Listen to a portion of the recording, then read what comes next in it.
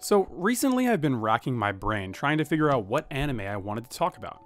I love anime, so I wanted to make a video about an anime that really touched me and, it made me think. So I have decided to talk about Yuri on Ice. Hey, settle down. Calm down. I want to talk about Gurren Lagann too, but you know what? I'm going to talk about Yuri on Ice, and I'm going to talk about why I think it's a very special anime. And the reason might surprise you. Now, let me bring you up to speed. Yuri on Ice premiered October 2016 and completely took the anime world by storm. According to Anime News Network, Yuri on Ice was the most talked about anime on Twitter in the fall of 2016, drawing in mentions of over 1 million. It wasn't only mentioned on Twitter, but it was also popularized in the mainstream sports world. It became so popular that it even captured the heart of real-world figure skating Grand Prix champion Evgenia Medvedeva. Evgenia Medvedeva from Russia. So, what makes Yuri on Ice so special? It's obvious that people like it, but why should you care? What's the big deal? And the reason is, I think it has some of the best writing I've ever seen in anime.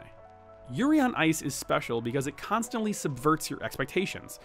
So many scenes are written with such nuance and depth, and it makes you begin to expect the unexpected. For example, in the first episode, there are two really key moments that show you how great this show is at subverting your expectations. In one of the introductory scenes, Yuri is talking on the phone with his mom and starts crying. Let's pause for a second. So in my experience with sports, I immediately thought that Yuri's parents were berating him. We all know that feeling, going to a sporting event and seeing a parent or a coach that is just a little bit too intense. Anyway, this leads him to cry, thus creating sympathy for Yuri as a character.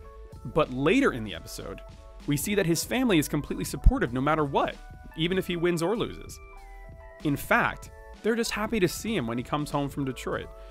So then, what does that teach us as a viewer? It teaches us that the person putting pressure on Yuri wasn't his parents, but it was himself.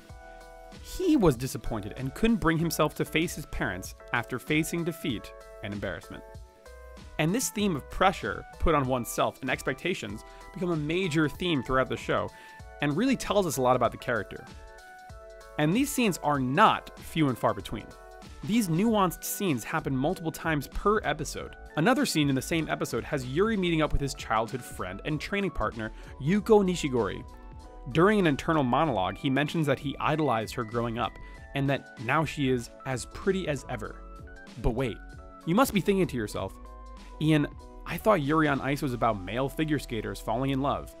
Is this going to be a thing where he just falls in love with his childhood friend like every other anime I watch? No.